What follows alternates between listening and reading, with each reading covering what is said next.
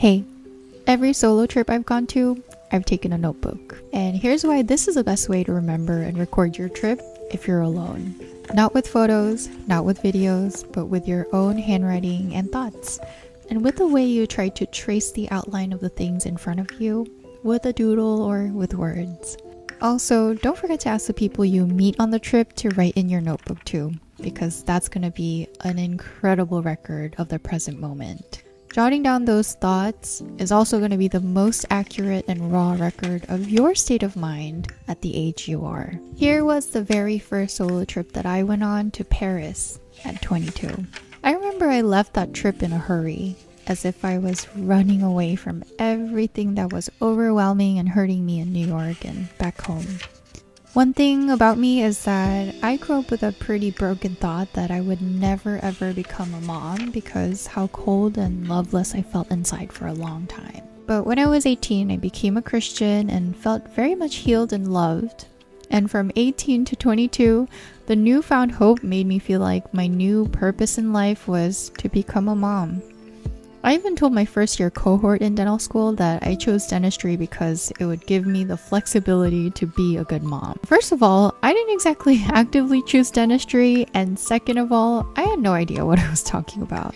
But I sat in that economy seat on the flight to Paris and I watched a film that changed my life. Right then and there, once again, I abandoned the dream of motherhood, and this time for the better.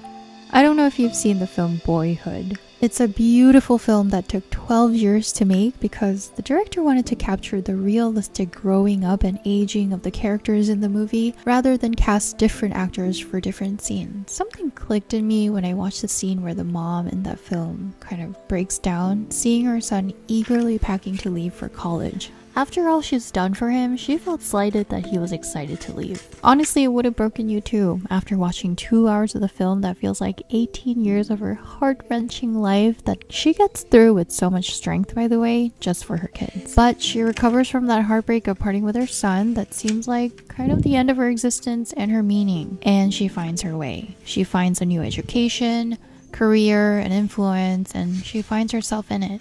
It might sound like a typical feminist movie, and I hope I didn't butcher it, but that's what did it for me. On that plane, I let go of my grand dream of becoming a mom, and at least it wasn't what I was supposed to dream of at 22. And then I arrived in Paris, my home of 2 weeks.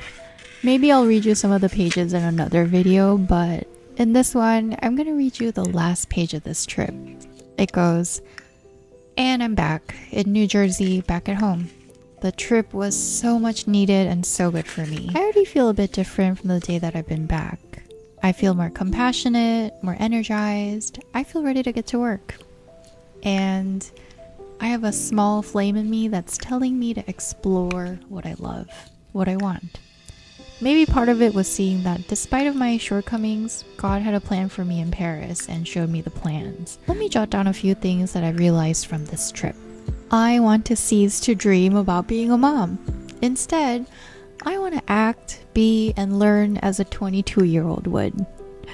When I am about to become a mom, and maybe as I'm thrown into it someday, I'll learn then. Now that this whole mom dream has gotten out of the way, I want to find out who I am, how I am, what I love, and love myself despite everything. Then, love others beyond their flaws. I want to stop blaming.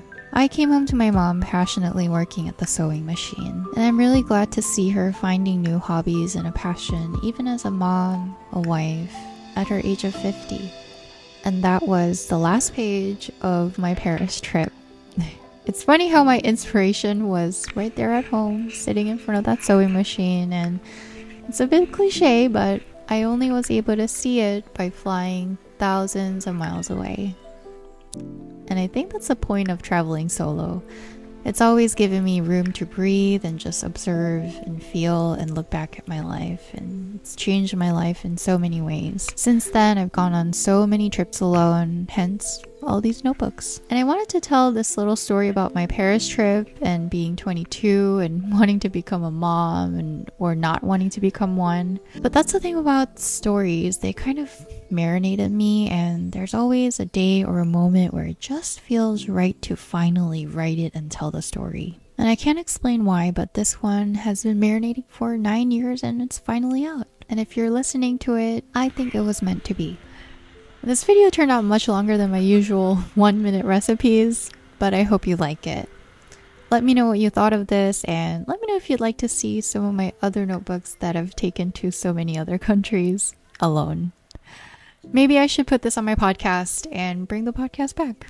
Before we wrap up, I want to give a special shout out to our music artist, Mr. Hong. The music you're hearing in the background is called Seashells, and this is what I consider one of my comfort music that kind of tugs me into a calm, nostalgic place.